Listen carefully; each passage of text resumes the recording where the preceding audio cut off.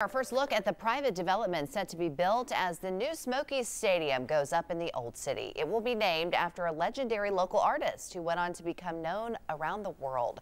Ryan Katane is joining us live from the development site with the story you'll see here first. Ryan, good morning. Good morning, Heather. I am standing in front of the empty lot where the new downtown stadium developers plan to build it, but I want to take you over here to show you this is how close to the stadium this new building will be, and we want to show you renderings of what it will look like. You should see that on your screen right now. The 9-story building will have somewhere between 35 to 45 condos, underground parking, restaurants, and retailers. It'll be named the Beauford Delaney building. Delaney is an internationally acclaimed artist whose childhood home was just a block away from here.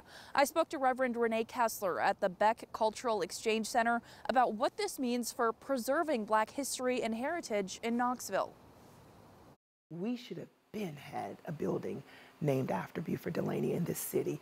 We should have long time ago acknowledged the brilliant artist that the world has already acknowledged.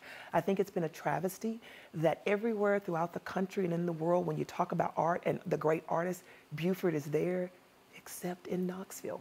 So I think it's very important. It was fitting that he would be the first.